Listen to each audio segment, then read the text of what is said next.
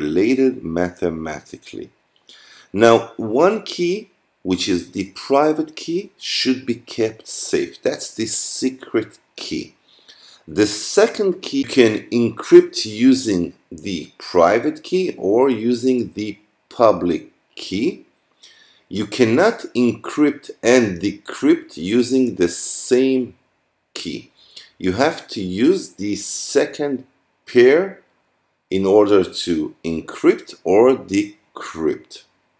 Now, we will look at OpenSSL and how do we generate a key pair. One is a private key and the second one is the public key. But the beauty of asymmetric encryption or using a key pair is the fact that they're not only used in encryption, they are also used to authenticate the identity of the second pair. A server that wishes to have a digital certificate must generate a key pair. It must generate a public key and a private key. There are different algorithms that will allow it to do so. We will use RSA. Now we'll use OpenSSL, GenRSA, and let's name our key pair. Let's name it Fortigate, and let's contain it in a PM format, which is a container that will include both keys. And let's decide that the size of the keys will be 2048 bit. And that's about it. Now, if we wish to see both the public key and the private key, to inspect them individually, we can do so using the following command: OpenSSL RSA. Let's insert the file that we have just created, fortigate.pm, and let's get the public key out of it, and let's name it mykey.pub. Alright, it's writing it. Let's see how it looks. Let's open the key, and that's our public key. Now, if we wish to see the private key, we can use the following command: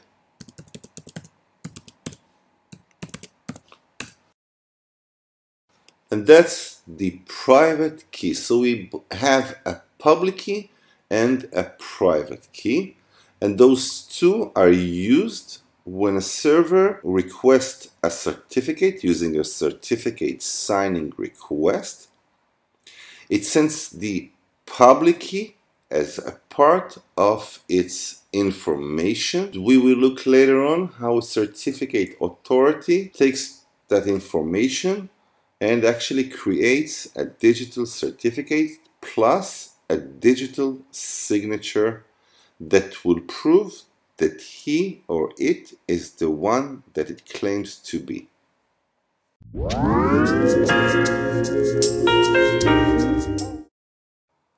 Hey everyone, back to Fortigate certificate, and in this part 3 we will look at hash functions. Now, what is a hash function? A hash function is a mathematical function that takes any input and produces a hash value. Now, the hash value is always in a fixed size according to the hash function that was used. The hash value is also called a digest, and it should be impossible to produce the same value for two different inputs. So the function is actually collision free. Now, a hash function must be quick. It has to produce the hash value very fast, and a slight change on the input should change the entire hash value completely. So even if we have a 1 GB file full of text and we change a comma in one of the sentences, the hash value will change completely. So we have the input, we have the hash function, and we have the digest, the hash value. Now, when do we use it? We use it for integrity. Whenever we send a file, it can be just about any file, and we want to check its integrity, that no one touched it, no one tampered with the bit stream. We make a hash value out of the file, and then on the other side we compare the same file using the same hash function. If the two hash values are the same, then no one tampered with the file. If the hash value changes, then someone probably touched the file. There are dozens of hash functions that are used just about anywhere. When a web server stores passwords in its database, they are being hashed. They are being hashed using different hash functions such as the SHA-256 or the SHA-512. To make the hash stronger, we also use what is known as a salt. We generate random numbers to be added to the password itself, and thus the hash value will be much more difficult to guess. Now the term guessing is the right term, since hashes are in no way an encryption technique. They are not used for encryption. They are only a mathematical function, a one-way mathematical function that takes an input, turns it into another value, and there's no way back. They are not reversible. Alright, so enough with that. Let's move over to OpenSSL. Let's reproduce some hashes out of different inputs. And at the end, that will probably be part 4 of the series. We will recap what we have learned by now. That is symmetric encryption, asymmetric encryption, and hash functions. And we will look at certificate, a digital certificate, and understand how it all matches. Alright, so we'll use OpenSSL, but let's start out by using the echo command. And let's write down some text. I have a secret message. Alright, now let's grab it into OpenSSL. And let's use MD5. MD5 is a hash function that produces a 128-bit value. Now that's the hash value of that text. Now if I'll use the same text, but I'll change the E to an A, you'll see that I get another hash value, completely different hash value. Let's go back to the same text, and it will produce the same hash value as before. Now if we will use the SHA-256 hash function, you can see that we actually get the output as a 256-bit value. It is much stronger than MD5. We can also do it using the 512-bit, which produces stronger hash value. Now, how does it all have to do with digital certificate and digital signatures? We will look at it in our next video, which will be the last part of the series. But let's just look out at a digital certificate, and as you can see, we have the public key, which is the asymmetric encryption. We also have a signature algorithm, which is the hash function, as we just spoke about. And in part 4, we will see how it all mixes out with the symmetric encryption to make sure that we have confidentiality, authenticity, and integrity.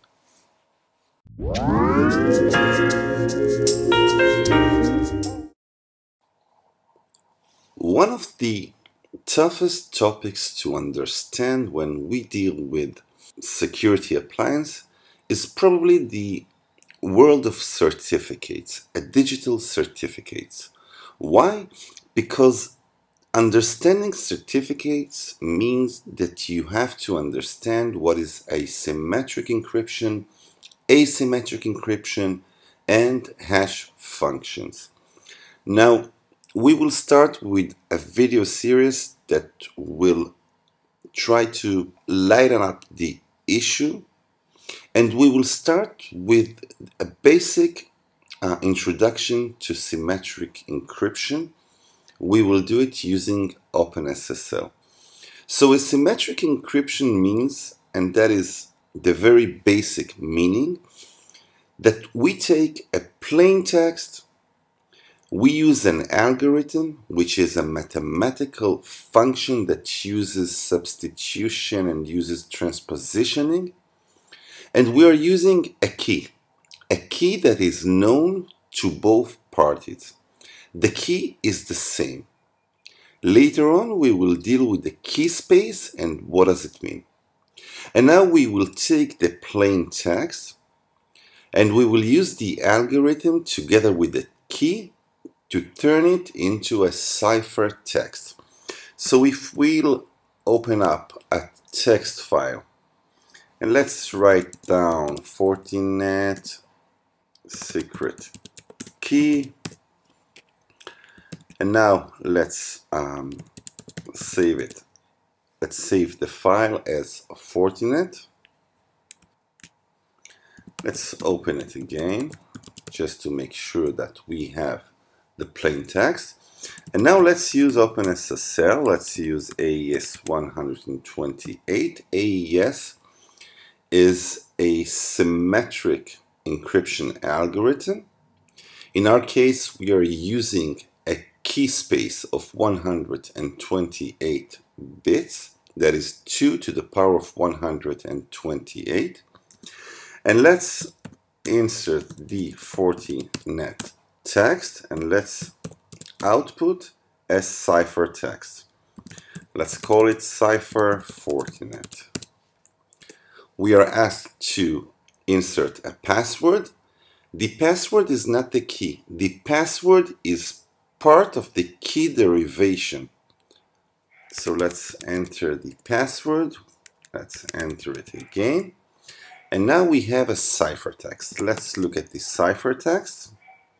We have called the ciphertext cipher Fortinet.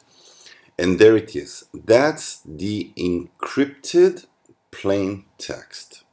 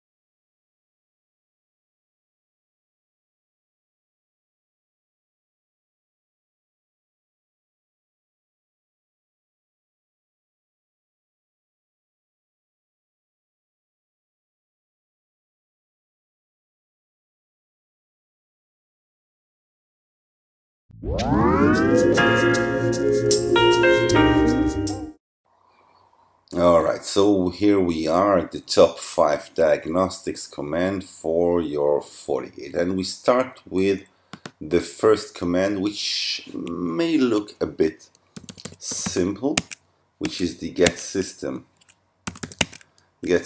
status. Now this command is very basic, but it gives you a lot of information. It gives you the virus and the IPS database version. It gives you the serial number of your Fortigate. You can tell if you have a hard disk or are you using only a flash memory. It also tells you, are you participating in an HA cluster or not. It gives you information of the operation mode. Are you working in a NAT mode or maybe a transparent mode?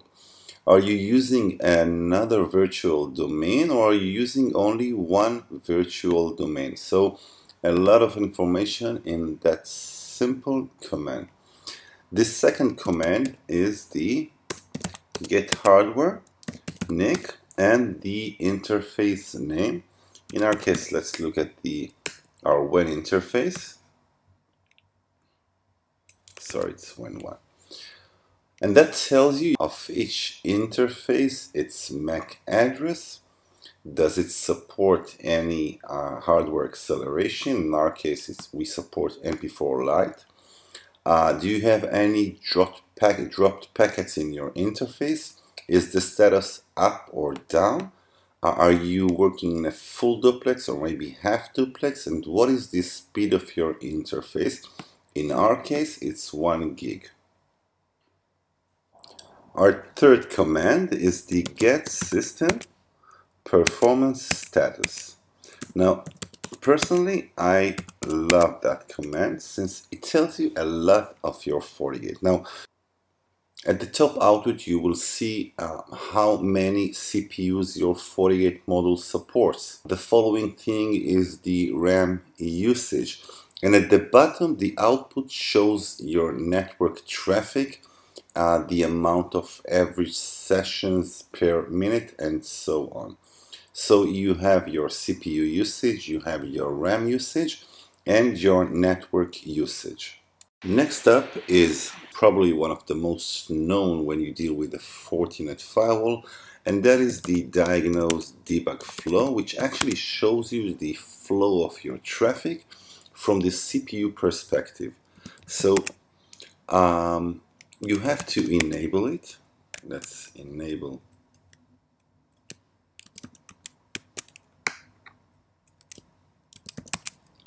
And then you use the diagnose debug flow. You usually use filters, since if you are not filtering your traffic, there could be tons of traffic that will be shown on your command line and it won't be so easy to analyze. So let's filter a specific address, which is the 10.0.3.16. And now the next thing to do is to diagnose debug flow and trace. And let's use a count of 10 packets to show. And it shows us tons of information from the specific source host that we have chosen to just about anywhere that the traffic flows. It shows us the source NAT and the destination NAT, and it shows us the policy that is being used. A great tool for debugging and troubleshooting. Alright, now the next command is the diagsys session list, which shows you the sessions that are being handled on your Fortigate, and that also shows us tons of information. You can see the different protocols that are being used. You can also use it using specific filters or grabbing different source address, and that will show you a limited portion of the information that is relevant towards a specific host only. And Our last command is the diag systop, which is similar to the top command in Linux, and that shows you each and every process in your Fortigate. It shows you the process name, the process ID. It shows you its state. Is it asleep or maybe it is running? It shows you how much memory is being consumed and how much CPU is being consumed. Whenever you have issues with one of the processes in your Fortigate, that is probably one of the first places to check. And before we end this video, please don't forget to subscribe.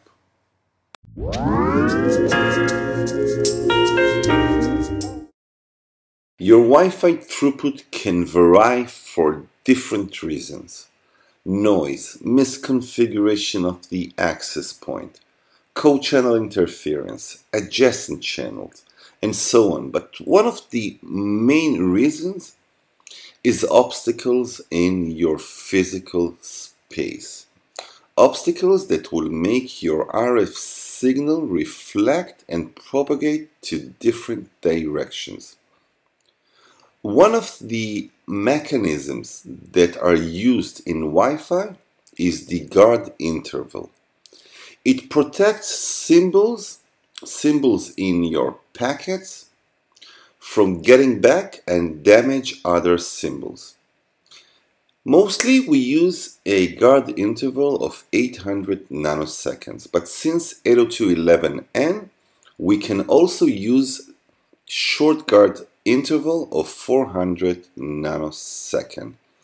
It can help you increase the throughput in your Wi-Fi deployment, but don't use short guard interval whenever you have high density deployment. Let's try it out, and please comment me back on this video and tell me if it helped you to increase your throughput. I can tell you that in my case, it actually helped me to increase my throughput in about 10%. So let's do it. So let's move over to the CLI. Let's configure the wireless controller WTP profile. And now let's edit one of the most used access points, which is the 4221. Let's configure its radio. Alright, let's see the full configuration. And as we can see, the short guard interval is disabled. So we can set the short guard interval to be enabled. That's about it. Now, don't use it in any deployment. Learn what happens in your network in real time and make decisions by it.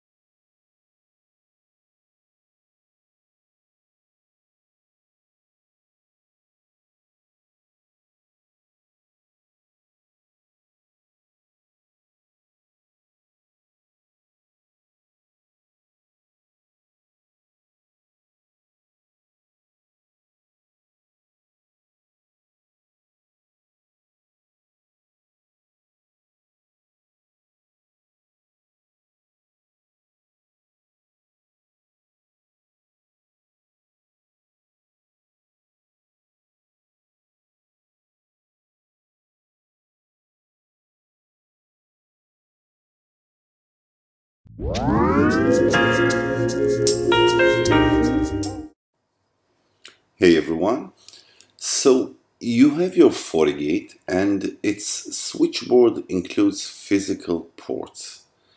Each can be configured with its own IP address or be associated to a virtual switch, either a soft switch or a hardware switch. That is, we are actually creating switches within the physical switchboard. But what is the difference between a soft switch and a hardware switch? Well, the difference is that in soft switch, the implementation itself is done at the software level and not on the hardware level. That is similar to saying, okay, port 1, port 2, port 3, you all belong to a soft switch that we will name it marketing, and it will have an IP address of 10.0.0 and so on. In a virtual hardware switch, the implementation is done over the physical ports themselves, where each port, each interface is configured in its hardware level to be a part of the same hardware switch. A much superior way to handle traffic, and in terms of performance, it makes a huge difference. Now, whenever traffic enters the switch and it is destined to one of the interfaces that belong to that switch, decisions are made by the physical switch itself, its forwarding table, which is actually the MAC table.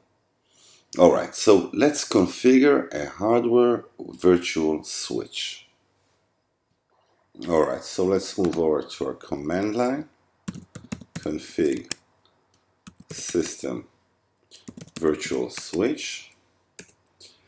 And now if I'll type the get command, I will see that currently I don't have any virtual switch already configured. So let's name one. Let's call our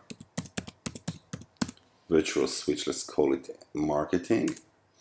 And let's set it up from the physical switchboard. Alright, and now let's configure the different ports that will make out this switch. So let's use internal 4 and let's use internal 5 also, and let's use internal 6.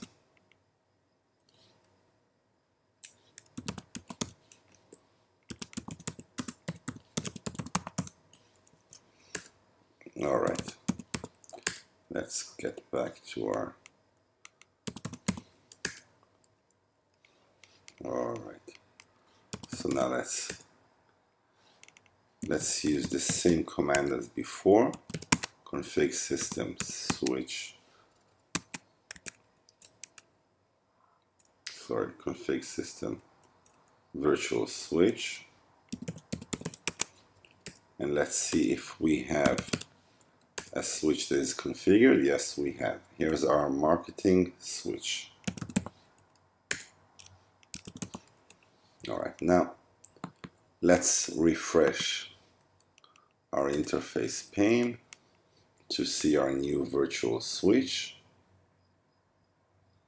And there it is. Now, if we will head over to our setting page of that switch, we can configure its IP address, its management. Let's use LAN2 as our alias, and let's get him an IP address, and that's right. I'm using the same.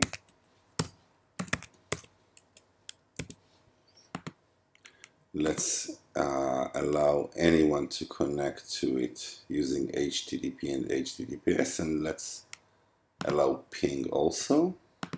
And every device, every appliance that will connect to that subnet will get an IP from its DHCP server. And let's also add up device detection. Okay.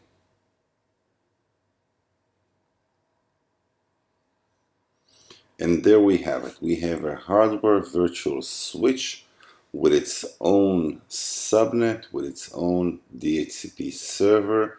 Any appliance that will connect to it will get an IP address from its pool, and any traffic that will head up to one of the interfaces that is within the marketing switch will be forwarded using the forwarding table.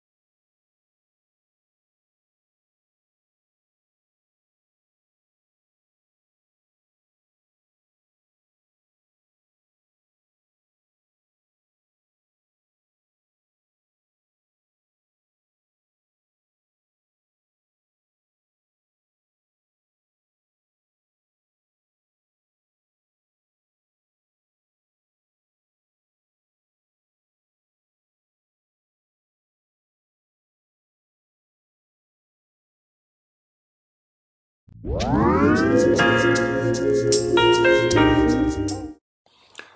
of the coolest features of your Fortigate is its ability to packet capture just about any traffic that flows from different sources towards different destinations.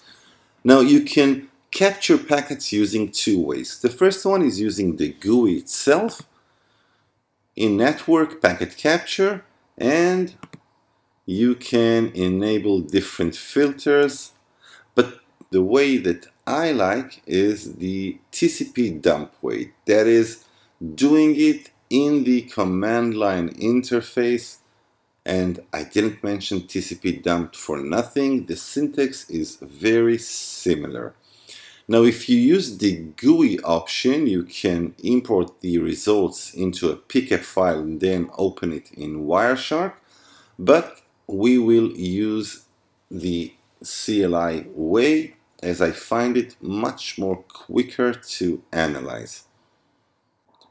So the basic syntax for capturing packets is the diagnose command, and then we'll use this sniffer and packet. And now we will choose which interface to make the sniffing. Now we will not choose specific interface, so we'll use the any interface. We will not use any filter right now, we will use it very soon. The amount of verbosity, the amount of details which we will use is 4. Packet count will be 10. And we'll also use a timestamp using the A command. Now let's open it so we can see it much clearer. And we can see that we have action in our when1 interface with a source of 10.0.3.139 towards the Fortigate appliance itself, which is in the 10.0.3.16.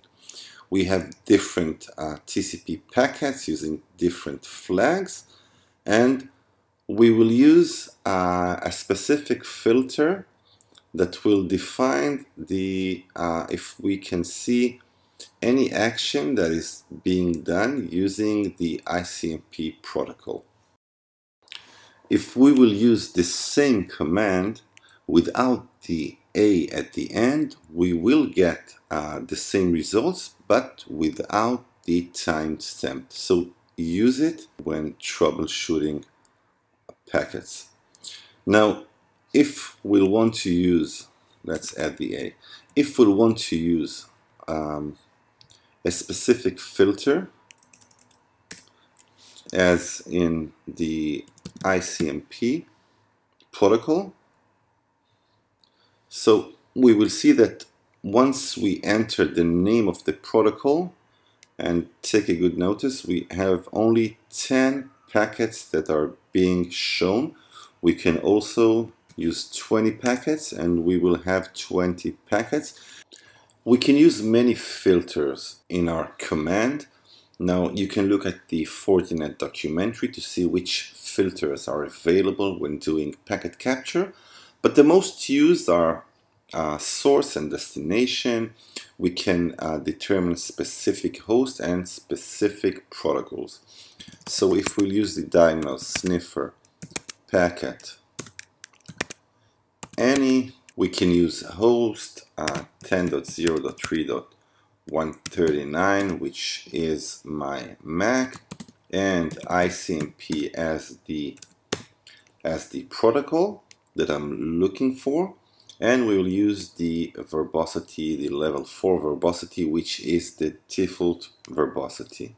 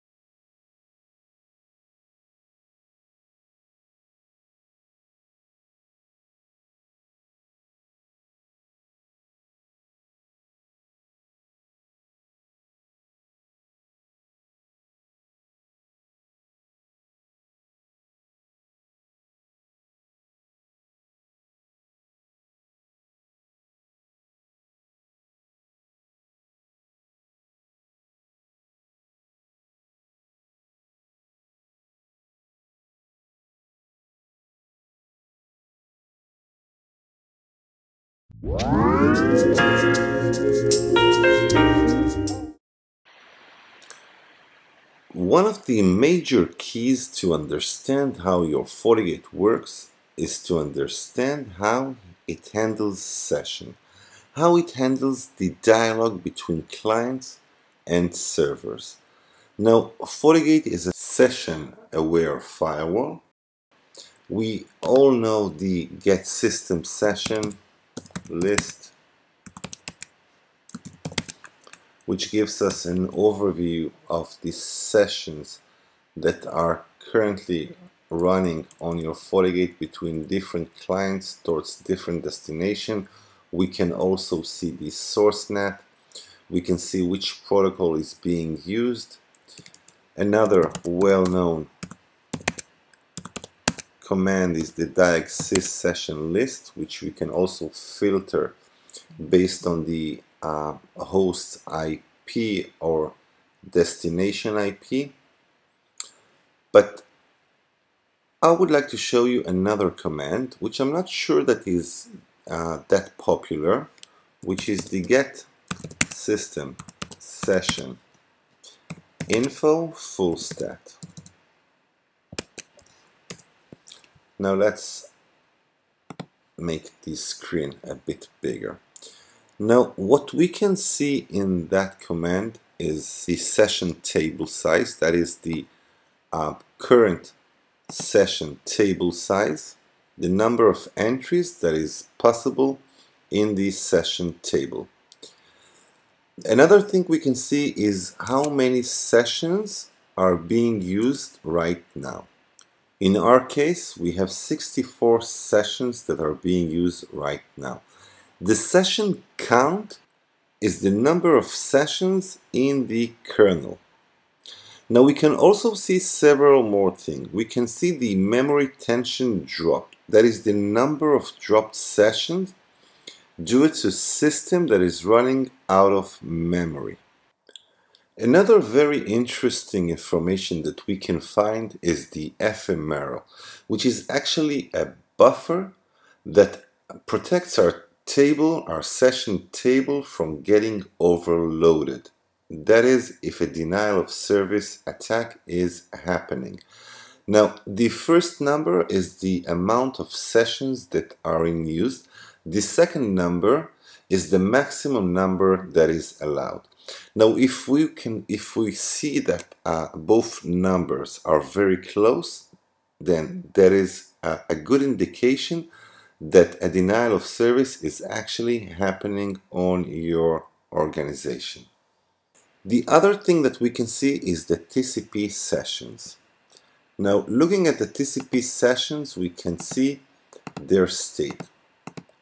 Each session has a different state. So we can see that we have 11 sessions in established state. That is, they have finished the three-way handshake connection. The connection now is established and they can transfer data. We can also see that we have one session that is in a time wait state. Now, the time wait state is a special state that happens when a connection termination request is sent, and our Fortigate actually reserves some time to ensure that the remote side received the termination request. This video is all about setup tips for your Fortigate, and we are starting right now.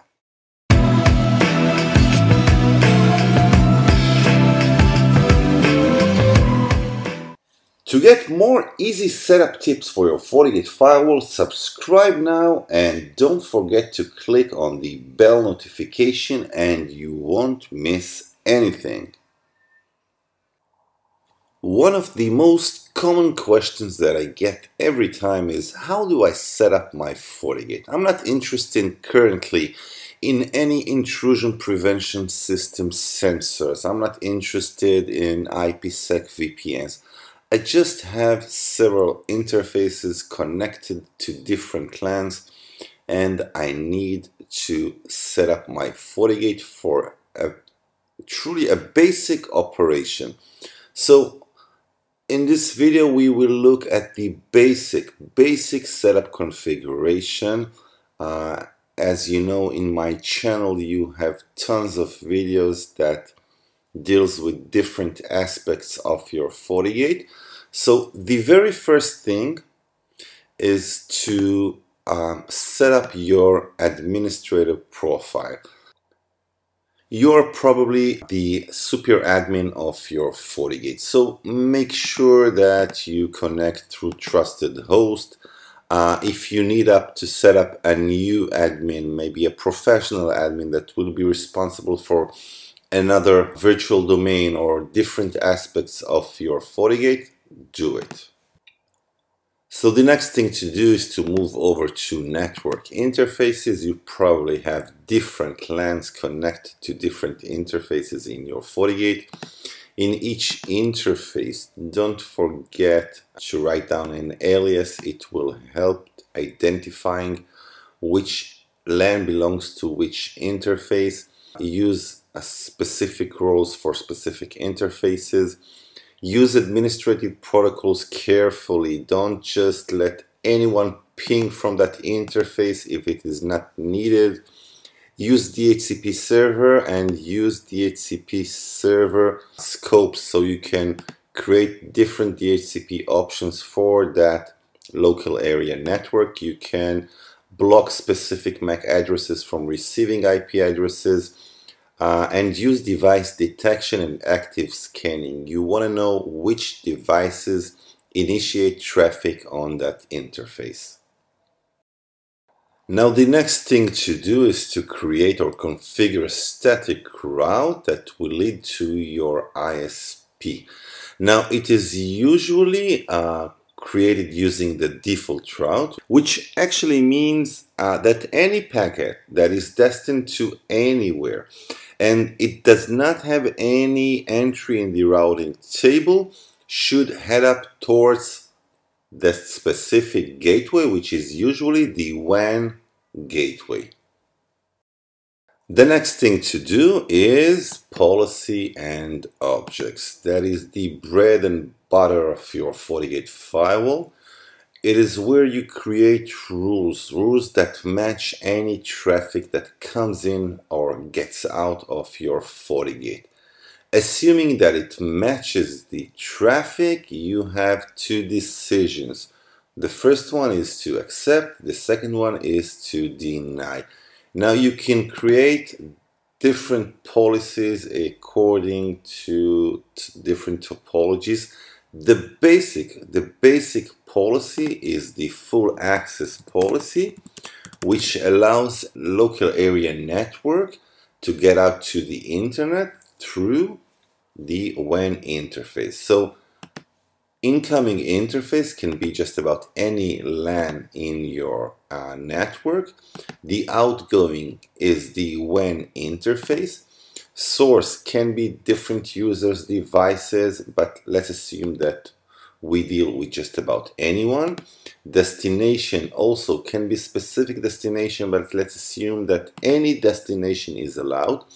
You can set up different scheduling and services. Now, Again, you can deny specific protocols, but for our case, we will allow any service. Now, the learn policy is another topic that I have made a video specifically on that, but that's not the issue right now.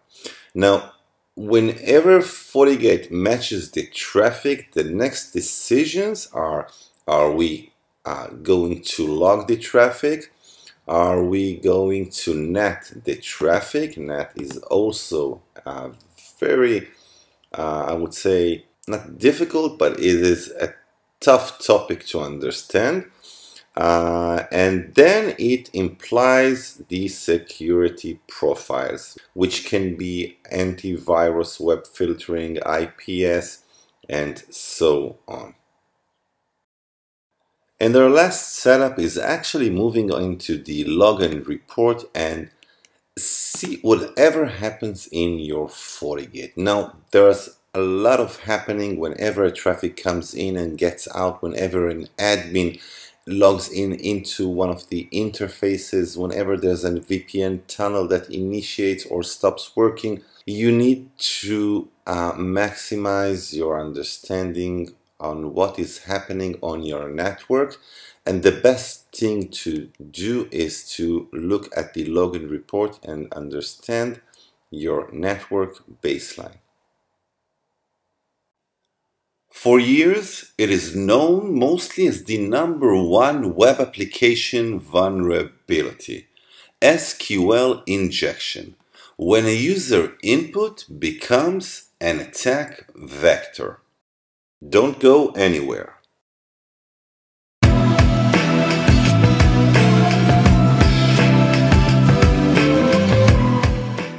To get more easy setup tips for your Fortigate firewall, subscribe now and don't forget to click on the bell notification and you won't miss anything.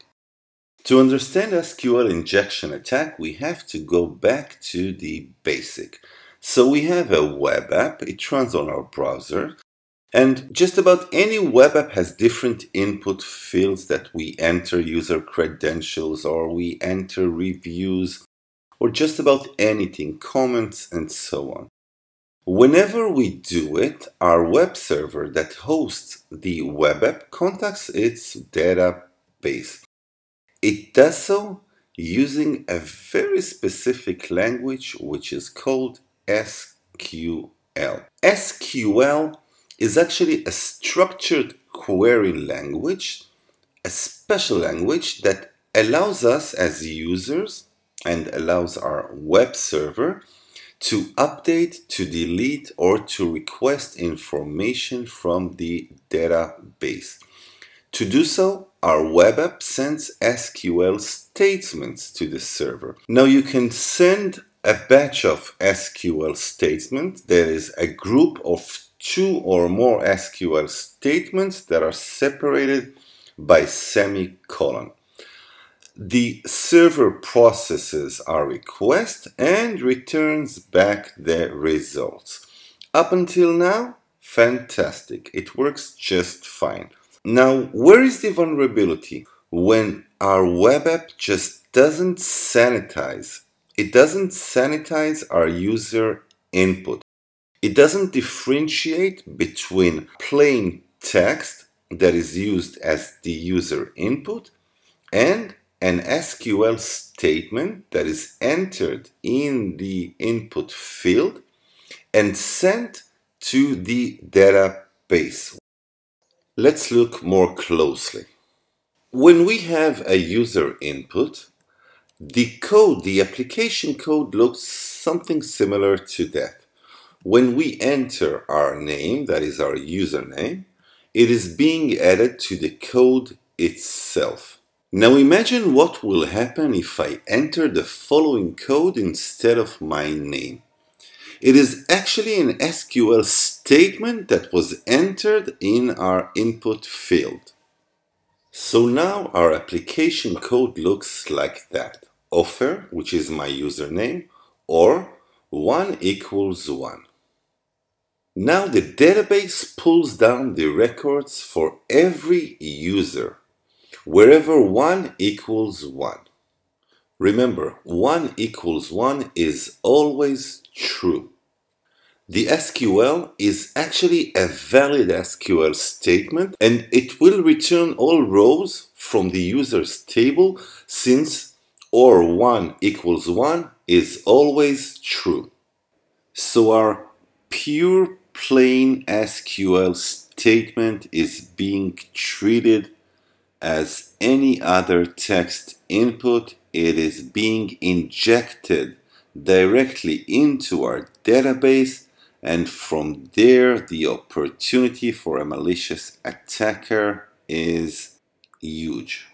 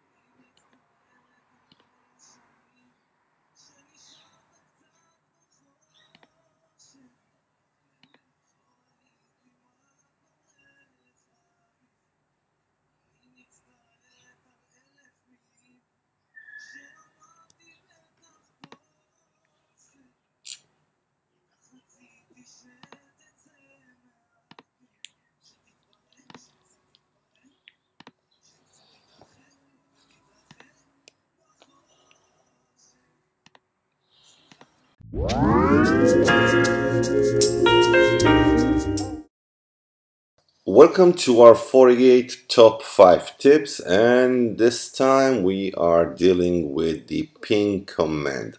Tip number 1. When we use the ping command, we use the execute command. So we'll use the execute ping and we'll choose our destination as 8888, which is Google's DNS server. Now we can see that our ping size is 56 bytes and Fortigate sends 5 packets at a time. Now we can change the size of our ping. How do we do it? We use the execute ping options. Let's view the settings.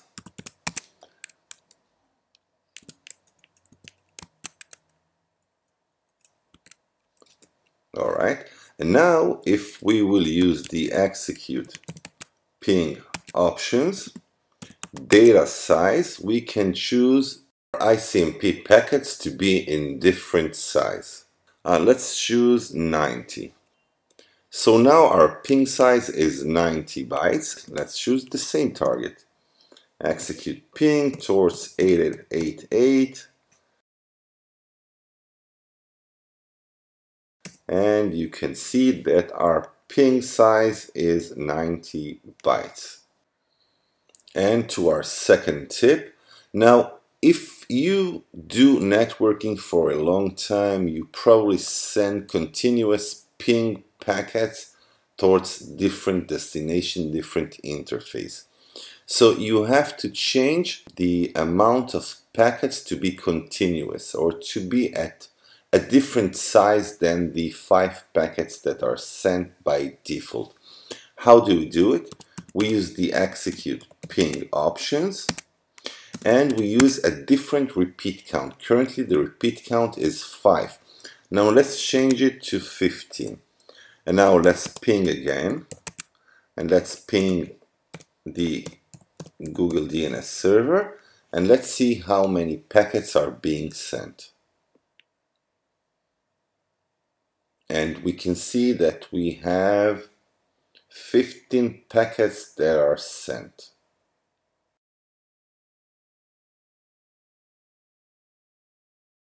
And now for our third tip, let's clear that out.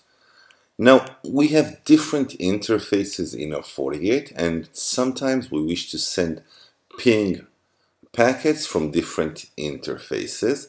So how do we do it? I have currently an interface at the 10.0.4.1. So let's use the same execute ping options. And now let's choose a different source. In my case, it's the 10.0.4.1. And now if I'll use the same ping command, the packets will be sent from the 10.0.4.1. Moving on to tip number 4. Usually a ping command is being discarded after 64 hops. Now we can choose a different integer. We can choose an integer between 1 and 255 hops. How do we do it? We use the same, sorry for that, we use the same execute ping options, time to live, and let's choose 220 hops, 220 hops, and now our ping packet will be discarded only after 220 hops. Alright, and now let's move over to our fifth tip. Sometimes as an administrator, you use different settings. Let's change the settings of our ping command. Let's use a repeat count of 8. Let's use a different data size. Let's make our ping size 80 bytes. And let's use a different source. Alright, let's use the 10.0.4.1 as our source. Now, if we will use the view settings, we will see that our repeat count is 8, our data size is 80, and our source address is the 10.0.4.1. Now, you want to reset those settings. What do? You use the reset command.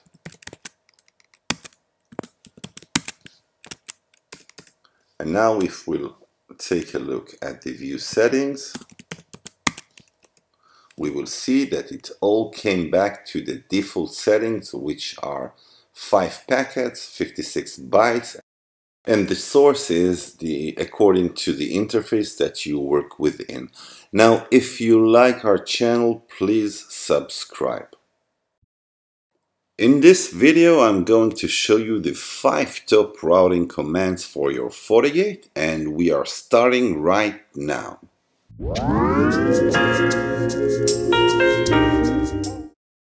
Welcome to our top 5 commands, and this time it's all about routing. Your Fortigate is not only a next generation firewall, it is also an OSI layer 3 device, just like any other professional router. So let's start right now. And the first command, our first command will be the get router info routing table. And now there are 2 variants of that command. You can see the full routing table, including the inactive routes. That's the full routing table, including inactive routes. And you can see only the active routes. And there we use the all with our command. Our next command, which is very useful whenever we wish to see more details on a specific destination, we can use the get router info routing table. Now we'll use the details for our destination, and this one it's going to be the default route. And we can see that when we ask for the default routes, we get 2 static routes. We get one from the WAN to interface, and its IP address is the 10.0.5.2, and the second one, which is actually the active one, is the one from our WAN 1 interface at the 10.0.3.1. We can also see the different administrative distance. The active one has an administrative distance of 10.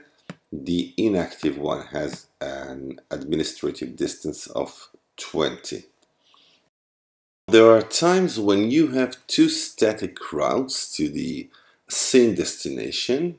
Both static routes have the same priority, have the same administrative distance, and you wish to load balance the traffic between them. Fortigate load balances the traffic automatically, but the load balance algorithm can change. So let's change our 2 static routes to be within the same priority and administrative distance. Let's look at both. They are in the routing table, in the active routing table, and yes, they are. And now let's configure system setting. Sorry for that. It always happens. And set v4 ECMP mode. ECMP is equal cost multipath. That says actually that whenever we have 2 static routes using the same priority and administrative distance, Fortigate will load balance the traffic. How will it load the traffic? Well, there are actually 4 different algorithms using the same source IP, using an interface weight, usage, that is whenever on one interface you get into a specific threshold, the traffic moves to another interface, and you can also use the same destination and source IP. And now we move on to our fourth command, which is the link health monitor. Link health monitor is a mechanism that protects your Fortigate from a route failover. Now assume that your Fortigate has two ISP connections, ISP1 and ISP2. The first connection, which is WAN1 connection, is active since it has a lower distance. The second static route is not active. Now whenever Fortigate notices that the route through WAN1 is not working anymore, it transfers, or it makes the second route, the second static route, it makes it active. It makes it active so it can route the traffic to the internet. How do we do it? We use link health monitor. Config system link monitor. Edit, that is the name of the link health monitor. Set the source interface. And now set the server, that is the server that we will probe. It can be 8888, which is Google's DNS server, or any other stable server. Set the gateway IP. Now set the protocol. It can be using ping, or it can use TCP echo or UDP echo. And then set the update static route to enable. Moving on to our last command, which is the diagnose firewall proute list. Now, this command actually shows us the policy-based routes table. Now, you can create a policy-based route, which is a much granular way to create routes, using the policy routes under the network menu. Use it carefully, and use it only when you have a very specific needs from your route entry.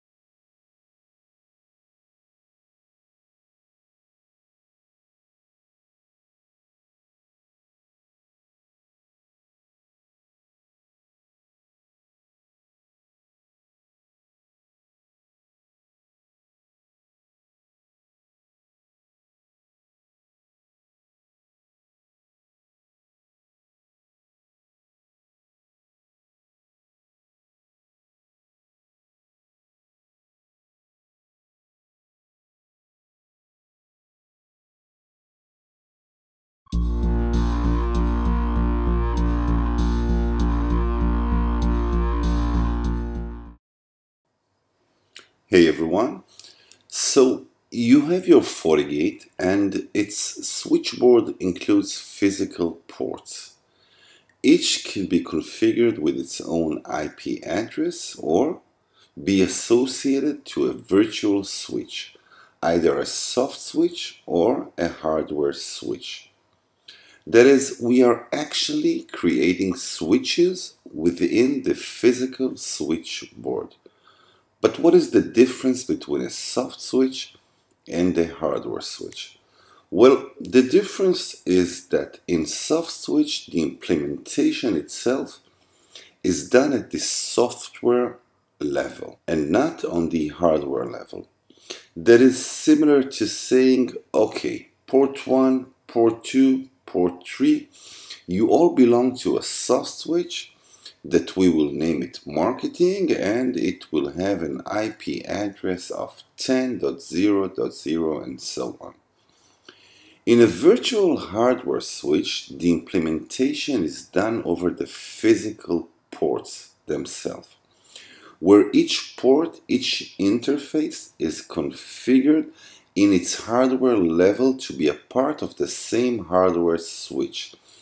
That is a much superior way to handle traffic, and in terms of performance, it makes a huge difference. Now, whenever traffic enters the switch and it is destined to one of the interfaces that belong to that switch, decisions are made by the physical switch itself, its forwarding table, which is actually the MAC table. Alright, so let's configure a hardware virtual switch. Alright, so let's move over to our command line, config system virtual switch. And now if I'll type the get command, I will see that currently I don't have any virtual switch already configured. So let's name one. Let's call our virtual switch, let's call it marketing. And let's set it up from the physical switchboard. Alright, and now let's configure the different ports that will make out this switch. So let's use internal 4 and let's use internal. Let's get back to our. Alright, so now let's use the same command as before, config system switch, config system virtual switch, and let's see if we have a switch that is configured. Yes, we have. Here's our marketing switch. Alright, now let's refresh our interface pane to see our new virtual switch. And there it is. Now if we will head over to our setting page of that switch, we can configure its IP address, its management. Let's use LAN2 as our alias, and let's get him an IP address, and that's right, I'm using the same.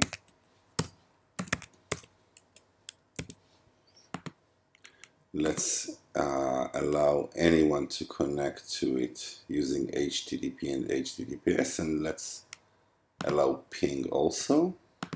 And every device, every appliance that will connect to that subnet will get an IP from its DHCP server. And let's also add up device detection. Okay.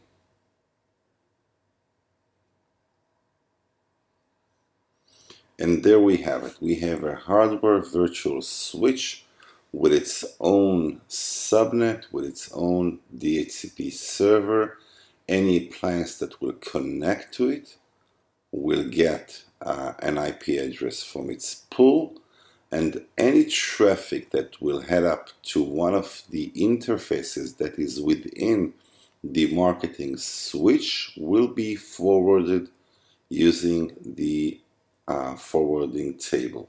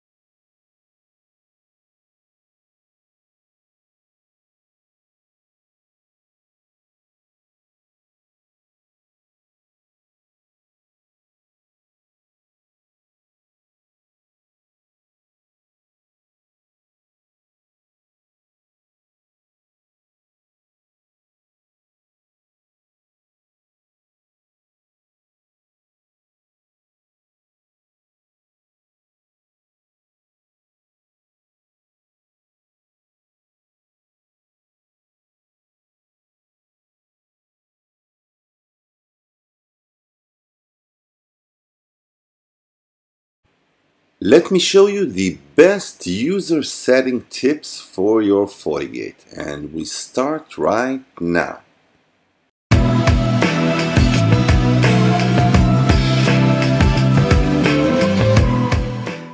To get more easy setup tips for your Fortigate firewall, subscribe now and don't forget to click on the bell notification and you won't miss anything. So you have your users connected to one of the interfaces in your Fortigate and you want to set up different settings as authentication timeout and so on. So head over to the command line, config user settings, and the first command is set auto timeout. Let's move over between the different options, and there you can choose different integers from 1 minute up to 24 hours. Now the default is 5 minutes. Personally, I prefer to set the timeout to 30 minutes. So choose whatever suits you as an administrator and your company's policy. The second command is quite important. Set auto timeout type. Now there are different types of authentication timeout. There's the idle timeout, the hard timeout, and the new session timeout. What is the difference? In an idle timeout, Fortigate has to see traffic that is coming from the user. If it doesn't see traffic coming from the user's IP address for the time we configured as the authentication timeout, well, it deletes the authentication entry and asks the user to authenticate again. Now, in a hard timeout, it doesn't matter if there is a traffic or not. After the authentication timeout passed, the user will be asked to authenticate again. That's a hard timeout. The last option, new session timeout.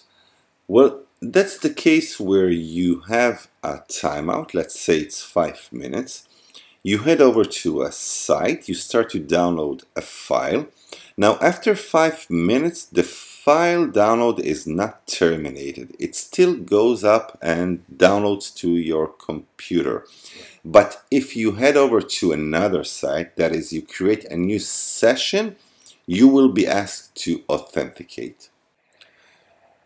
Another option that every administrator needs to configure is the amount of failed attempts before the user is being blocked.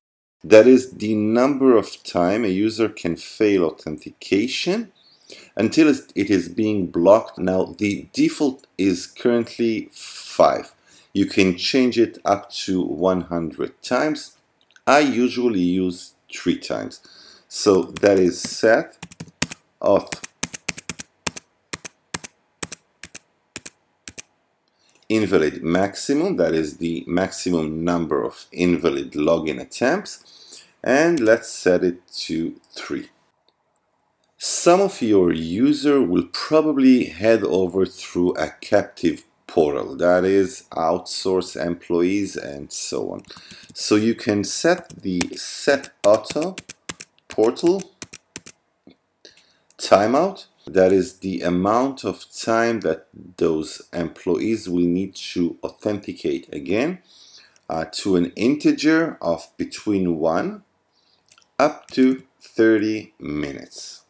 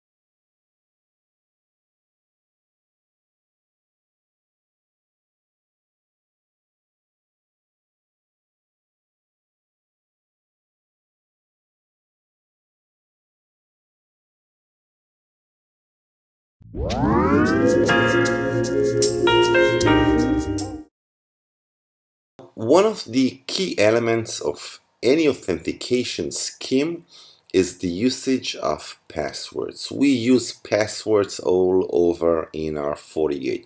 We use it when we configure new users. We use it when we configure our admin profiles. We also use it when we configure SSL or IPsec VPNs. We use passwords all over. We will look at password entropy, how random or how difficult it is to predict your password. Let's start. So an entropy in plain words is the difficulty in guessing a password either in a brute force attack or a dictionary attack. Now, how do you calculate entropy? Well, you do it using the length of your password, the complexity of your password. Are you using uppercase characters, lowercase, or maybe you're using uppercase and lowercase? Are you using symbols? Are you using numbers? The more complex your password is, there is much more entropy. And the last parameter is the randomness of your password. The more random it is, it adds up more entropy. Now, randomness is an issue when it comes to computers, since computers can actually generate a pseudo-random numbers. Alright, so let's look at an entropy example and things will be much more clearer. So we are calculating entropy using the following formula. H equals L. L is the length of your password. H is the total binary bits of an entropy. Entropy is calculated using bits. And N is the number of possible symbols in a password. So a password length of 8 characters From the entire alphabet, that is uppercase, lowercase, symbols, and numbers, will get us to an entropy of 2 to the 52. So this password has about 52 bits of entropy, and it is a strong password. The higher your password entropy, the less predictable your password patterns are for a computer. As far as password, 36, 37 bits of entropy are rather good. Another example is when we use a keylog that has only 10 digits, that is 0 to 9. So if we use only 5 characters, you know what, if we use 4 characters, we usually use 4 characters as our passwords in a panlock keypad. So that is 10 to the power of 4. 10 to the power of 4 is 10,000. So the key space of the password is 10,000 passwords. If we use 5 characters out of the 10 digits, it is 10 to the power of 5, which is only 100,000 passwords, and the entropy is only 16 bits. So this is not a good password in the digital world. It may be a good one in the physical world. If we use only lower letters in the English alphabet, we have 26 letters in the English alphabet, and we use a password of 7 characters. That is 26 to the power of 7. It gets us to a total of 8.3 billion passwords. The entropy there is 32 bits only, so still it is not a good password. If we use 8 characters out of the 26, that is 26 to the power of 8, we have 208 billion possibilities. That's the key space.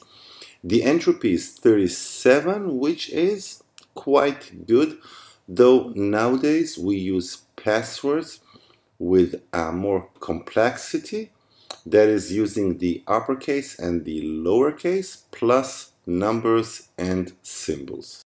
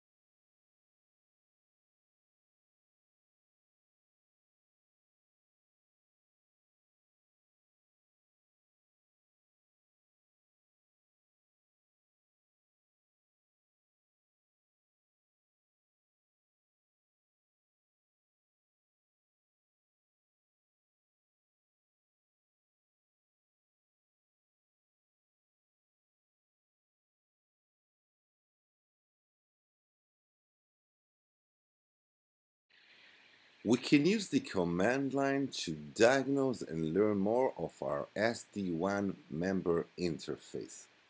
Coming up.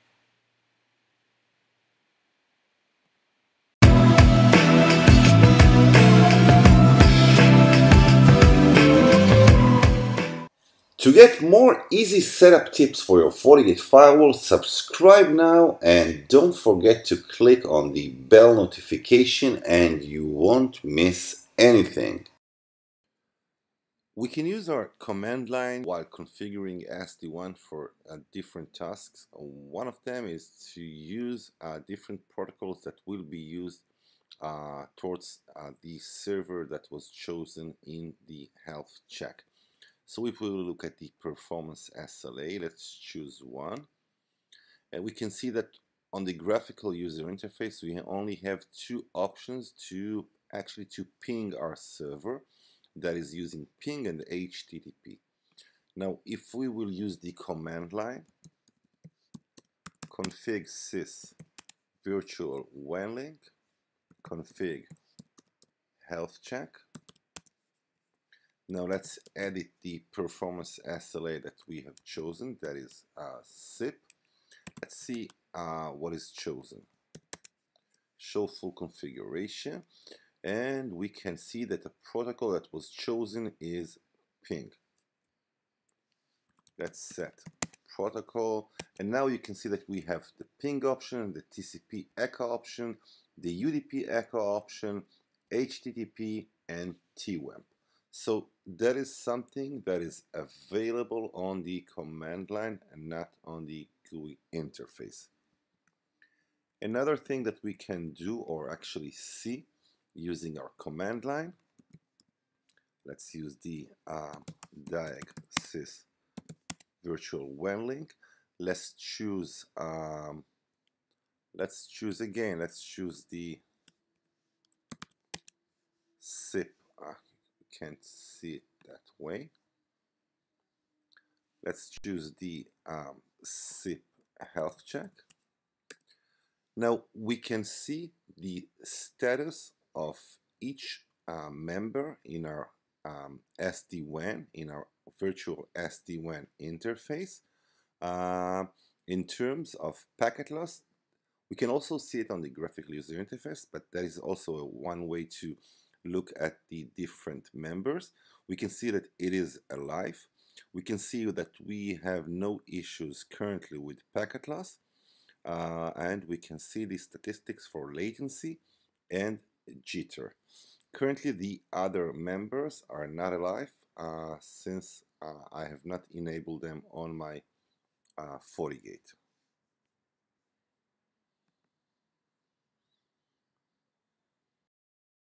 Now, whenever we use performance SLA, we are actually telling our Fortigate to probe different services. We can configure up to 2 servers that will be used as beacons. We are doing that to check the status, the health of the different members of the SD-WAN interface.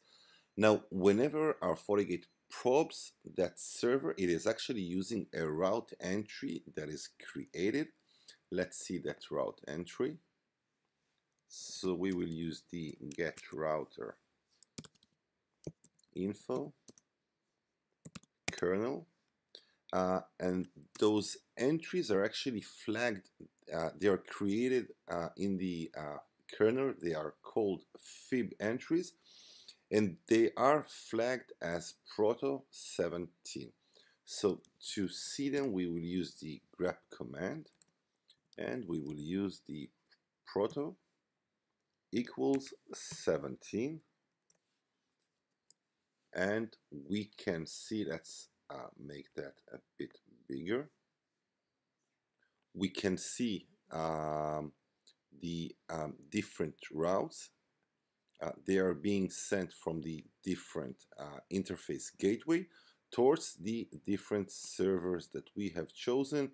The first one was actually the Google DNS server, which is 8888, and the second one is 1111.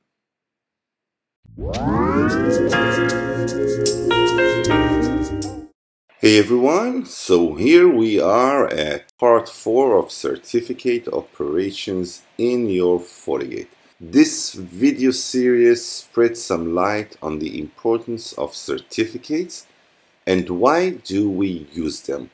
It is not a tutorial of how to create a self-signed certificate. We will get to that. It is actually the theory behind digital certificates. So what did we have?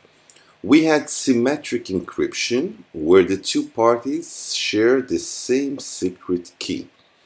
We also learned of asymmetric encryptions, where we use a key pair, a public and a private key, different keys yet related mathematically.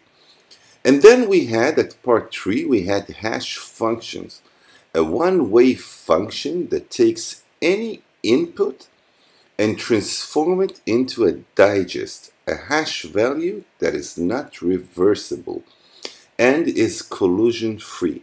That is, no two different inputs can produce the same hash value. Alright, so let's connect the dots. A CA, which is a certificate authority, issues digital certificate. This digital certificate also contain the public key of the entity who requested the digital certificate. It can be just about any web server out there. Another thing that it does is signing the digital certificate. How it does so? It hashes the digital certificate along with the public key and then encrypts it using its private key, using the CA's private key. Now, when a browser connects to a secure web server, it gets the certificate along with a digital signature. Think about it as two different files. It opens the digital signature using the public key of the CA. It has the public key of the CA in its certificate root directory. Now, any browser keeps its certificates, its CA certificates, in a different place. Now, as the file is being decrypted, he gets the hash of the digital certificate value. He then takes the digital certificate, the original one, hashes it using the same hash algorithm that was used by the CA. The type of the algorithm is also present on the certificate itself. We can see it right here. If both hash values are the same, then we have a proof that the entity who sent the certificate is the one who it claims to be. So we have used asymmetric encryption and hash functions to prove the authenticity of the entity. Now, the two parties, the browser and the web server, will negotiate the symmetric encryption that will be used as the encryption algorithm, the cipher itself, to encrypt the communication between them. We saw that we can list processes, sort them out, and even terminate them whenever they demand too much resources. On our last part of knowing your processes, we will see how we can, in one CLI command, see the topmost CPU demanding processes.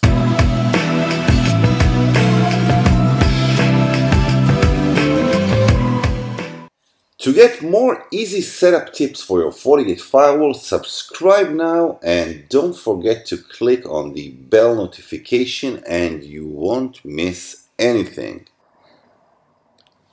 One of the features that we saw using the diag-systop command is that we can list the most demanding processes, either CPU and memory, using the M and the P character when it is pressed. Now, there is another command which is the Get System Performance tab, which lists only the most demanding CPU processes. Let's see it in action. So we use the Get Sys, sorry for that, Get Sys Performance tab.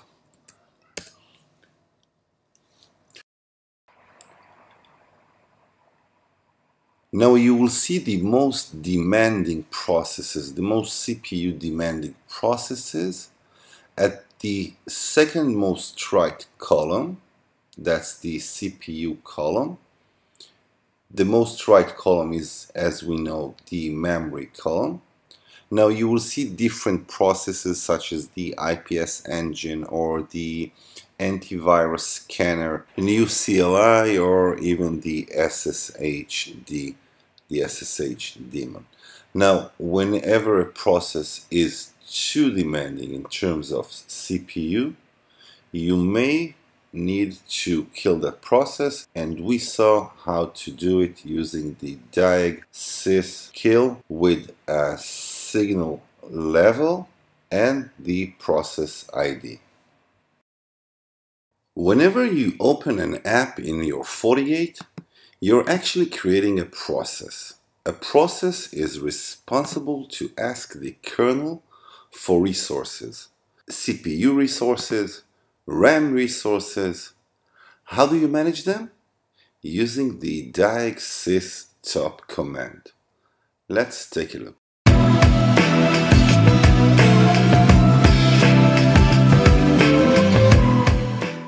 To get more easy setup tips for your Fortigate firewall, subscribe now and don't forget to click on the bell notification and you won't miss anything.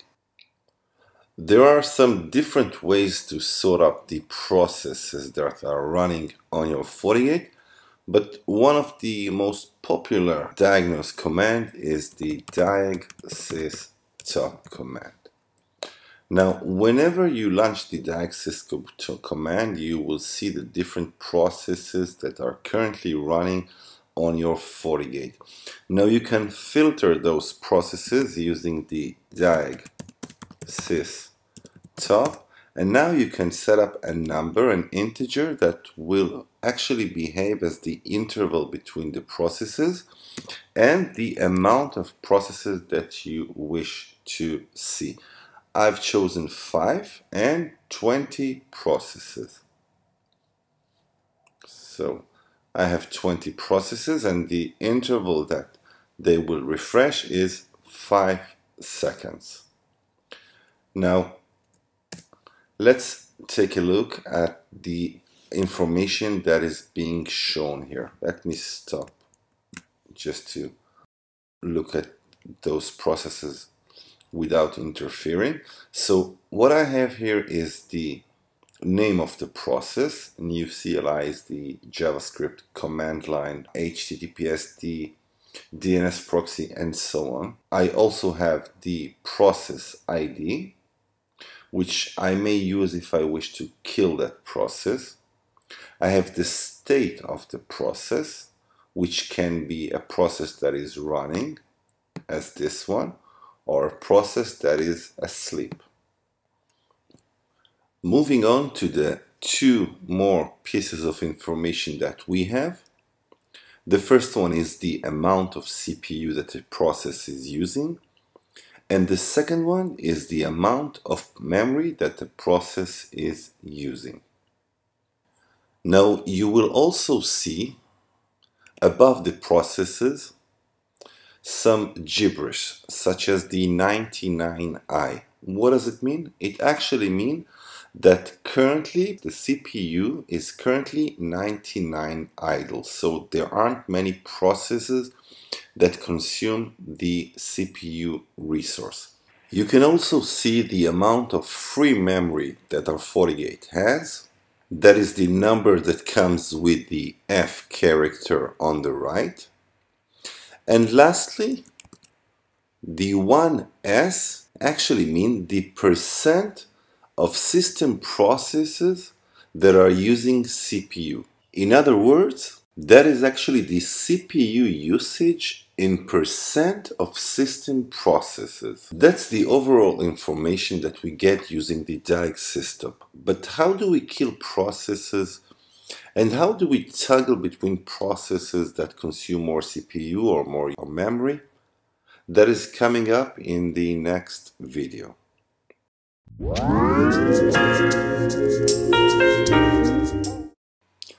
So your access points have been deployed. How can you limit the amount of clients that will connect to your access point, to a specific access point? Client limitation is crucial whenever you have high density deployments and you want your clients to move between access point whenever there is a good signal strength between them and an adjacent access point. Well, you can limit the threshold, you can limit the amount of clients. It can be 10, 20, 30 clients per access point. But you can also control the threshold, the load balancing threshold. So whenever a client has enough signal strength to another access point, it will roam to that access point. Let's see how we do it. Alright, so let's use our command line to enable the access point handoff, to limit the number of clients to that access point, and to configure a threshold. So let's configure the wireless controller WTP profile. There it is. And let's use one of the default profiles, which is the 11N only. Let's configure the radio. And let's set the access point handoff to enable. Alright. And now let's move back and configure the handoff station threshold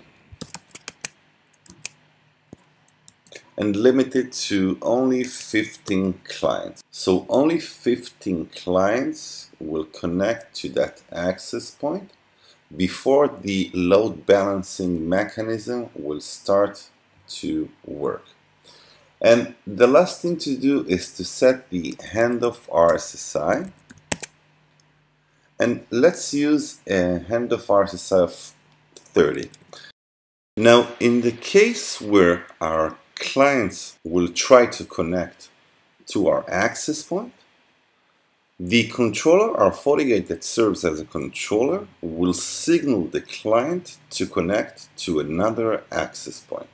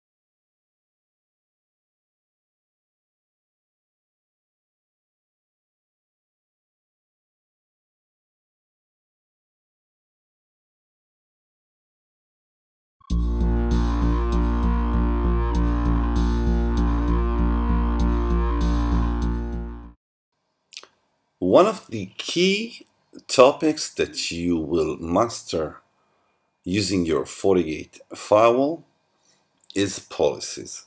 So what is a policy? Why do we need policies, and how do we configure policies? Well, a policy is a rule that when a traffic flows from one interface to the other, it matches different patterns of the traffic. It matches the interface that the traffic comes from, the destination interface that the traffic is heading towards. It also matches the source of the traffic, its IP address, if it belongs to a user or a user group. If it belongs to a specific device, it can be a PC, it can be a smartphone. And when done, when traffic matches your rules, your specific patterns, then the policy takes the security profiles action, which is an intensive process that looks into the payload itself and looks for different patterns to identify the traffic, to look for viruses, to look for anomalies. We will look at IPS and antivirus later on. And then when all goes well, the policy decides whether to NAT the traffic and whether to log it. Policy is actually a three-step procedure. Let's look at a very simple policy. We will create one now. Now on our policy, the first part is the part where we look for matching traffic. Let's name our policy. Let's call it full access. And let's decide that we wish to allow any user that sits on a specific LAN. It can be your marketing division LAN, it can be your finance LAN. Each LAN will probably have a different subnet to get out to the internet over the outgoing interface, which is our WAN interface. Our WAN interface is the interface that is connected to our ISP. Now, in terms of source, we will allow any source to get out to the internet. We can also limit it to specific users or different user group. We can create a user or a user group using the plus sign. We can also limit the traffic to a specific device. So if we, for example, want only Linux devices to get out to the internet, we can limit it to a Linux PC. Now, we will not do it. As for destination, we are not limiting. We will let anyone get out to any destination, but we can limit the destination towards a specific address. As for scheduling, we can limit our policy to work on a specific day, on a specific hour, but we will not do it. Anyone can get out to the internet always. And the last part of the first step in our policy procedure is this service. We can limit this service to be HTTP, HTTPS, or any other service, any other protocol that we wish to limit our users, but we will not do it. Users can use just about any protocol, any service. And then we decide on the action. Are we accepting the traffic? Are we denying it? Or maybe we are using it as a learn policy. A learn policy is a very specific policy that actually triggers security profiles beneath that no one really knows that it's there, and it learns our traffic and creates a report that we can look into and see users' traffic, most used applications, threats, and so on. The second part is the UTM profiles. We can initiate any UTM profile, any security profile on our policy. And the third part is whether we are enabling NAT. We have seen how NAT works using a NAT overload, IP pools, or maybe central NAT. And then we decide whether we want our policy to be logged with log all sessions or only security events. That's the basics of a simple full access policy.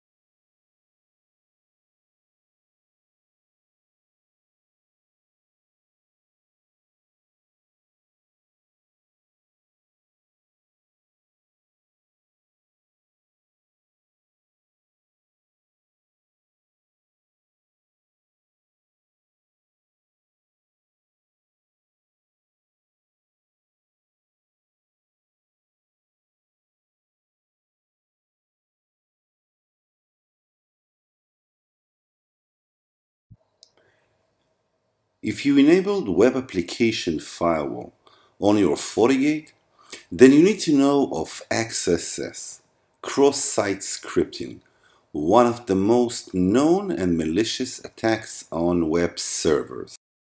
More on XSS coming right now.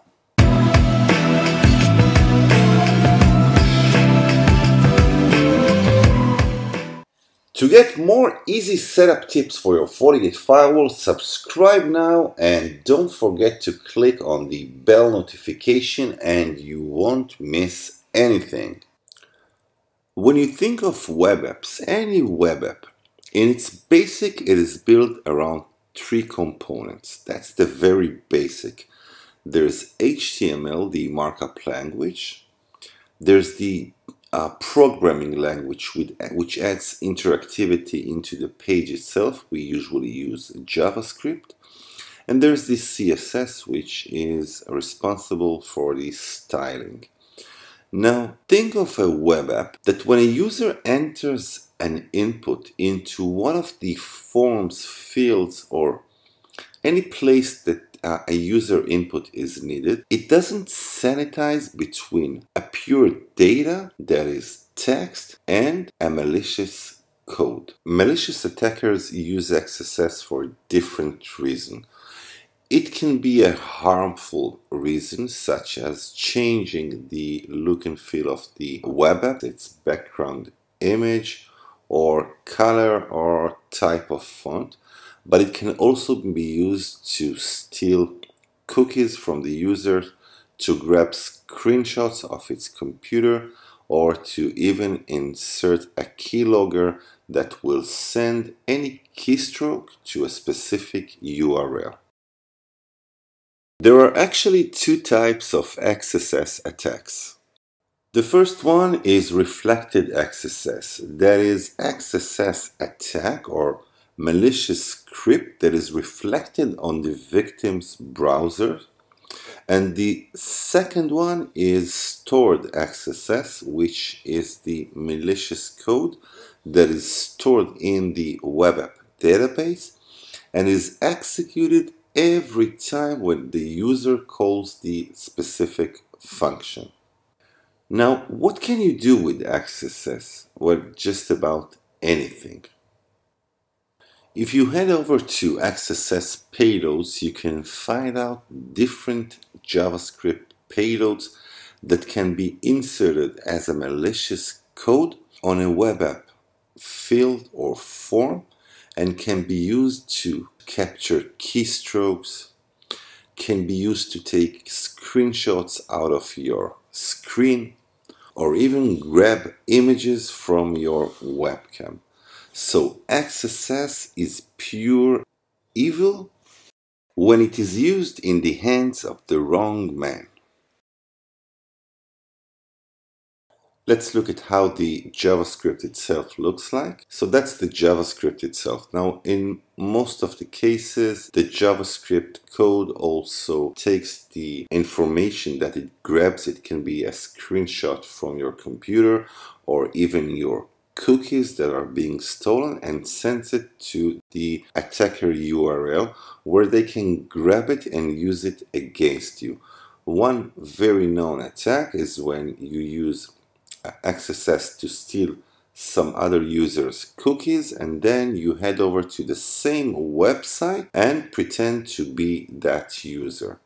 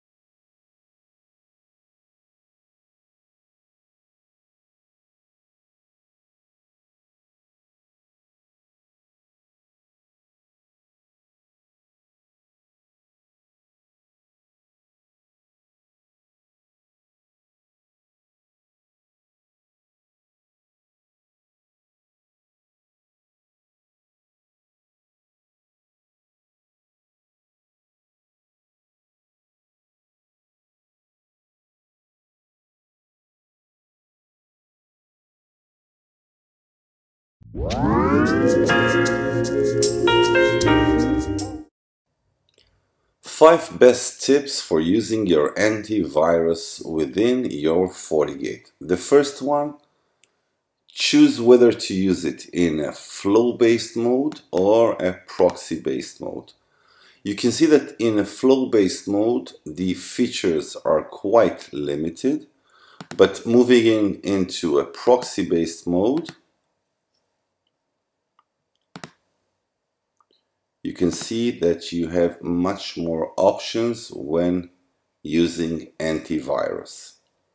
The second tip, choose your database. There are actually three main databases that you can use within your Fortigate. There's a fourth one which is a compact database, but you can use the config antivirus settings and set the different database.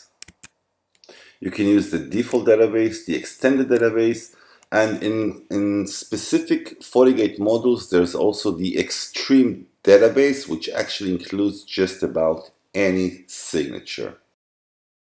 Our third tip is use grayware and heuristics. Now, when you scan using antivirus, the first step is to look for known signatures. The second step is to look for grayware. Grayware is not by definition a malware. It is an unsolicited program that usually downloads to your computer without you ever knowing about it. A good example is an adware. So how do you enable grayware? Again, config antivirus settings, set grayware. Now you can enable or disable. My tip, always make grayware enable. Alright, now for the fourth tip, use heuristics. Now what is heuristic? Heuristics, let's just, alright. Let's config antivirus, but this time not settings, but heuristics. Now, heuristics is actually an analysis of behavior, the way a file behaves. Now, Fortigate looks for different patterns, and if the file behaves in a suspicious way, you can determine what to do with it. Now, you can set mode to pass the suspicious file, you can block the suspicious file, or you can disable the heuristic features. Now, why do you need, or why do you want to disable this feature? Because it adds up much more false positive events. So use it carefully. My fifth tip and the last tip is use hardware acceleration for antivirus scanning. Now, acceleration works only on the flow-based antivirus, not on the proxy one.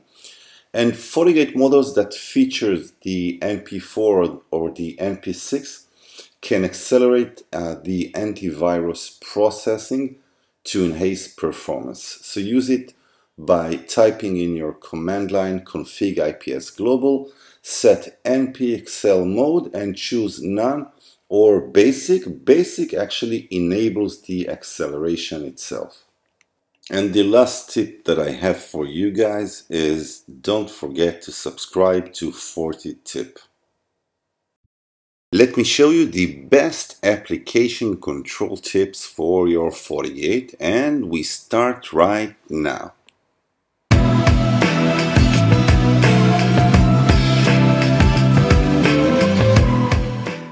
To get more easy setup tips for your Fortigate firewall, subscribe now and don't forget to click on the bell notification and you won't miss anything.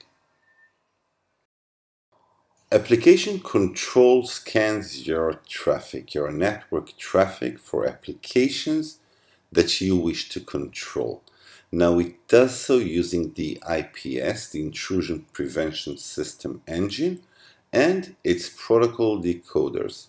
Now the order of the operation is quite significant. The first thing it scans is the application override. That is different signatures. The second thing is filter override, where you can group applications that have the same behavior, such as excessive bandwidth.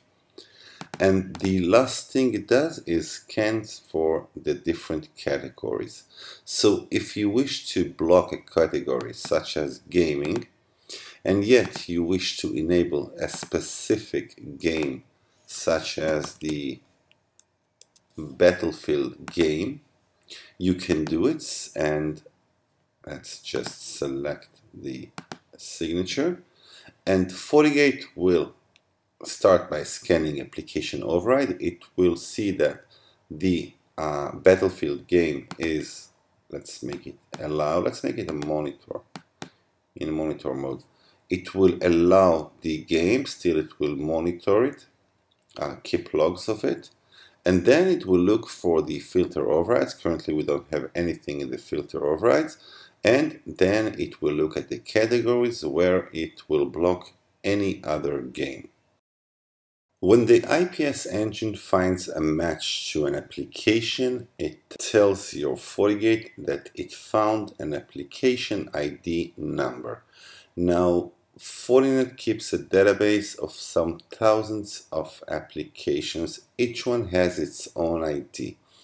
If you wish to see the different IDs for the different application, you use the CLI, config application list, edit 0, config entries, edit 0, and then set application and a question mark.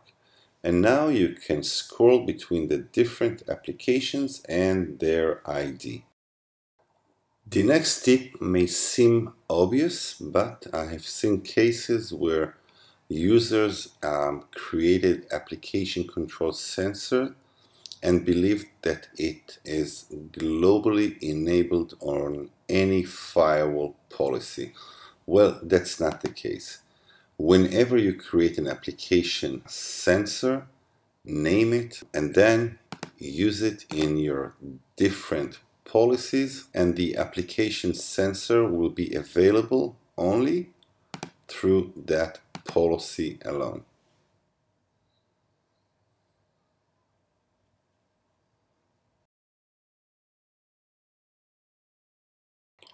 Whenever you as an administrator block an application, don't forget that your users deserve an explanation why that application was blocked. So for an HTTP-based application, you can use the replacement messages for HTTP-based application. Make sure that it is enabled.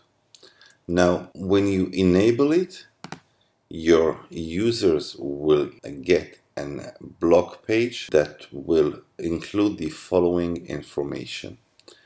The signature that detected the application, the signatures category, either gaming or peer-to-peer, the URL that was specifically blocked, the client source, that's the IP address of the client, and the server's destination.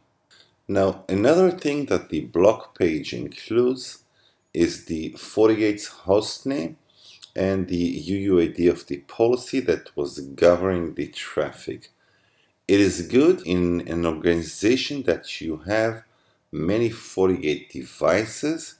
You can look up at the hostname of the FortiGate and tell which FortiGate actually blocked the traffic. Now our last tip, which we will include a specific video on it in the coming future, is traffic shaping. You can actually traffic shape any application and allocate guaranteed bandwidth or maximum bandwidth to that specific application. It can be your Netflix or whichever application you use the most. Now you configure a traffic shaper and you configure a traffic shaping policy. That traffic shaping policy can be determined on a specific policy and specific categories such as video and audio, where you can actually select different applications such as the Netflix application.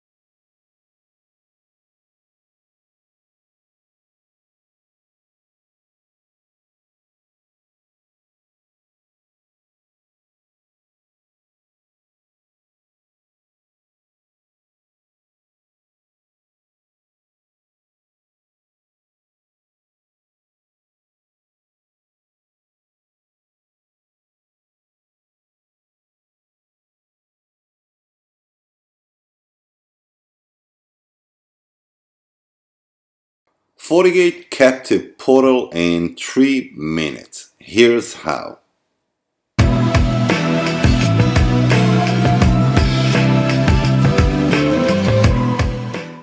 To get more easy setup tips for your Fortigate firewall, subscribe now and don't forget to click on the bell notification and you won't miss anything. So you have outsourced employees connected to one of your interfaces and you wish to restrict the access to the network. What do? You use captive portal. How? Here's how. The first thing to do is to create a new user group. A user group that is dedicated to those outsourced employees. So let's create one. Let's use the guest as our user group. And let's use email as a method to deliver the password for that captive portal.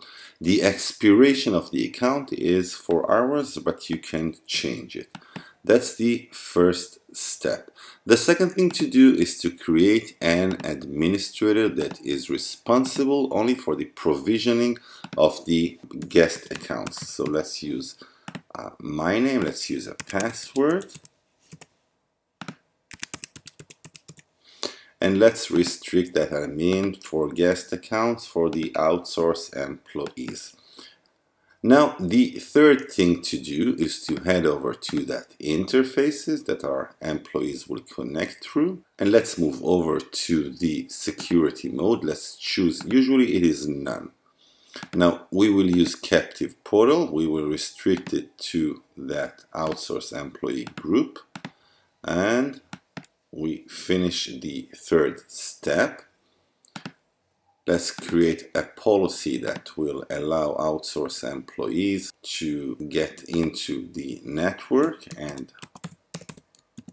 outsource EMP. The incoming interface is the interface of the outsourced employees. The outgoing is our WAN. Source will be all and will be outsourced employee user group. Destination is all. Service is all. All right. Now let's log out and let's get into the new admin page that will allow us to create password for those employees. Now let's use my email, and Fortigate will generate a password that we can print it out or send it via email. Now if we log out again and enter with our user, our super admin credentials, we will see that in our user group we already have one member, which is the member that we have sent the password to that email.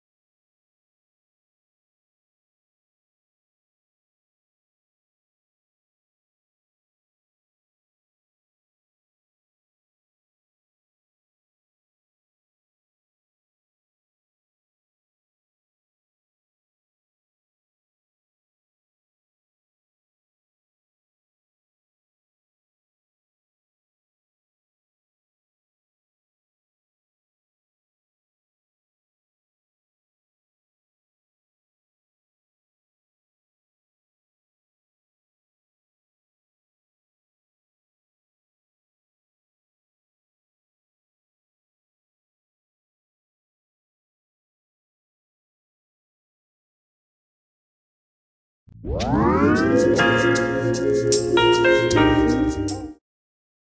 everyone, this is the second part of how certificates work. We will unleash the mystery of certificate, and in this part we will look at asymmetric encryption. Well, asymmetric encryption works using a key pair.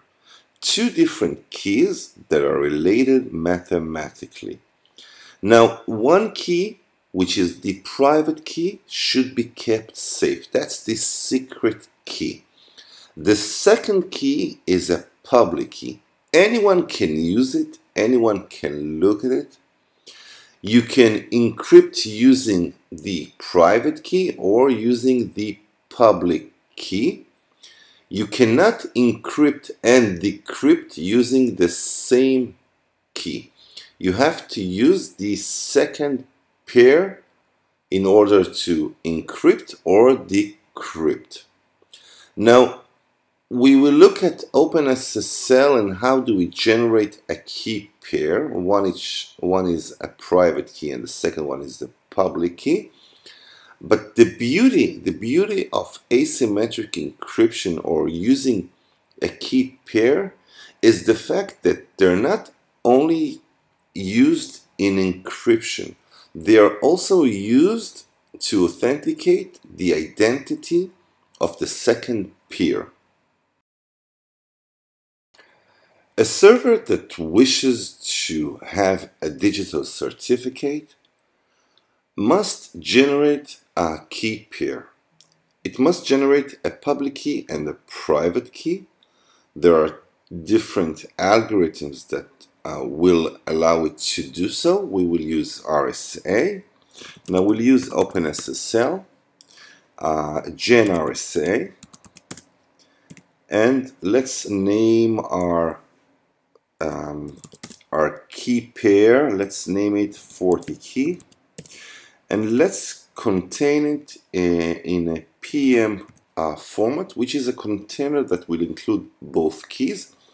And let's decide that the size of the keys will be 2048 bit.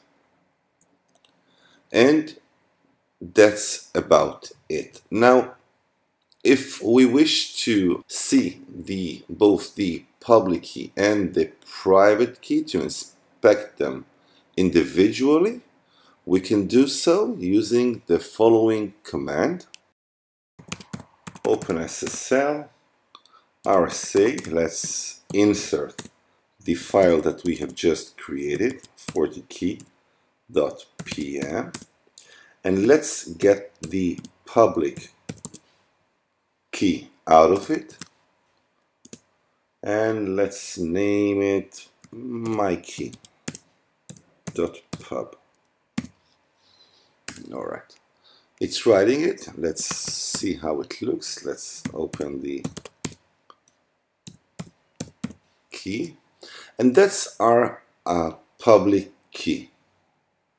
Now, if we wish to see the private key, we can use the following command: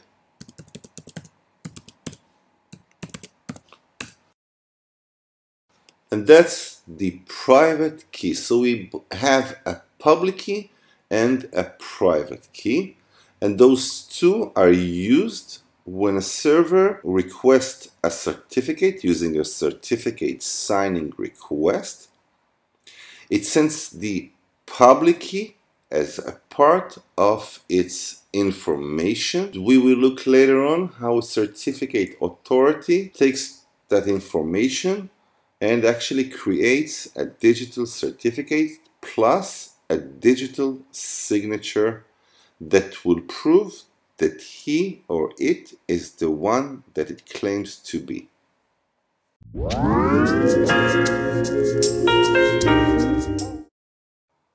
Hey everyone, back to Fortigate certificates, and in this part 3 we will look at hash functions. Now, what is a hash function? A hash function is a mathematical function that takes any input and produces a hash value. Now, the hash value is always in a fixed size according to the hash function that was used. The hash value is also called a digest, and it should be impossible to produce the same value for two different inputs. So the function is actually collision free. Now, a hash function must be quick. It has to produce the hash value very fast, and a slight change on the input should change the entire hash value completely. So even if we have a 1 gigabyte file full of text and we change a comma in one of the sentences, the hash value will change completely. So we have the input, we have the hash function, and we have the digest, the hash value. Now, when do we use it? We use it for integrity. Whenever we send a file, it can be just about any file, and we want to check its integrity, that no one touched it, no one tampered with the bit stream. We make a hash value out of the file, and then on the other side we compare the same file using the same hash function. If the two hash values are the same, then no one tampered with the file. If the hash value changes, then someone probably touched the file. There are dozens of hash functions that are used just about anywhere. When a web server stores passwords in its database, they are being hashed. They are being hashed using different hash functions such as the SHA-256 or the SHA-512. To make the hash stronger, we also use what is known as a salt. We generate a random numbers to be added to the password itself, and thus the hash value will be much more difficult to guess. Now the term guessing is the right term, since hashes are in no way an encryption technique. They are not used for encryption. They are only a mathematical function, a one-way mathematical function that takes an input, turns it into another value, and there's no way back. They are not reversible. Alright, so enough with that. Let's move over to OpenSSL. Let's reproduce some hashes out of different inputs. And at the end, that will probably be part 4 of the series. We will recap what we have learned by now. That is symmetric encryption, asymmetric encryption, and hash functions. And we will look at certificate, a digital certificate, and understand how it all matches. Alright, so we'll use OpenSSL, but let's start out by using the echo command. And let's write down some text. I have a secret message. Alright, now let's grab it into OpenSSL. And let's use MD5. MD5 is a hash function that produces a 128-bit value. Now that's the hash value of that text. Now if I'll use the same text, but I'll change the E to an A, you'll see that I get another hash value, completely different hash value. Let's go back to the same text, and it will produce the same hash value as before. Now if we will use the SHA-256 hash function, you can see that we actually get the output as a 256-bit value. It is much stronger than MD5. We can also do it using the 512-bit, which produces stronger hash value. Now, how does it all have to do with digital certificate and digital signatures? We will look at it in our next video, which will be the last part of the series. But let's just look out at a digital certificate. And as you can see, we have the public key, which is the asymmetric encryption. We also have a signature algorithm, which is the hash function, as we just spoke about. And in part 4, we will see how it all mixes out with the symmetric encryption to make sure that we have confidentiality, authenticity, and integrity.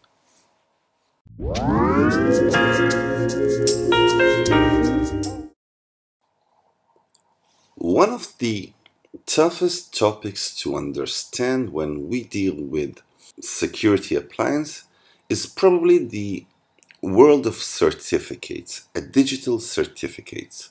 Why? Because understanding certificates means that you have to understand what is asymmetric encryption, asymmetric encryption, and hash functions.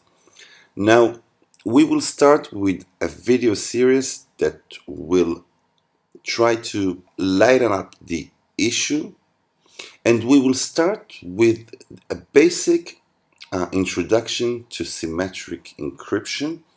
We will do it using OpenSSL.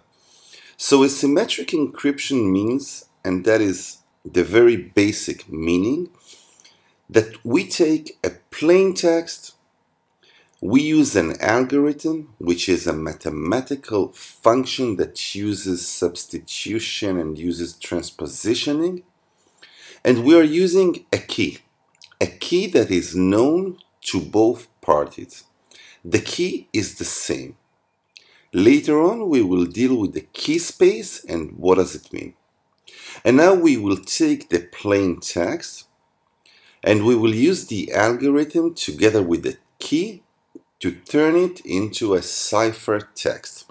So if we'll open up a text file and let's write down Fortinet secret key, and now let's save it. Let's save the file as Fortinet. Let's open it again just to make sure that we have the plain text. And now let's use OpenSSL. Let's use AES 128. AES is a symmetric encryption algorithm. In our case, we are using a key space of 128 bits. That is 2 to the power of 128. And let's insert the Fortinet text and let's output as cipher text. Let's call it cipher Fortinet. We are asked to insert a password. The password is not the key. The password is part of the key derivation. So let's enter the password. Let's enter it again.